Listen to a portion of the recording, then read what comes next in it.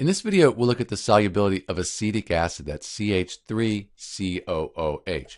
You'll also see this written like this, and you'll see acetic acid also like this. These are all the same thing. We'll go with this one. I like this because this COOH here is just like this carboxylic acid on the end of our molecule. So acetic acid is very soluble in water, and that's because it's a polar molecule.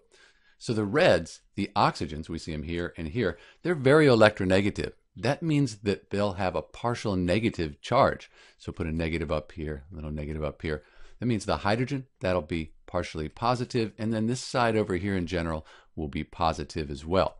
So we have these negatives and positives, we have poles. It's a polar molecule, and because of that, it dissolves very well in water, which is also a polar molecule. Let's take a look at that. So here's our water molecule. The red, that's the oxygen. It's more electronegative, so it'll have a bit of a negative charge. Hydrogen's positive. And those positives on the hydrogen, they'll align with the negative side here in this acetic acid molecule, this oxygen here. So they line up like that. The opposites attract. We'll have another water molecule come over here.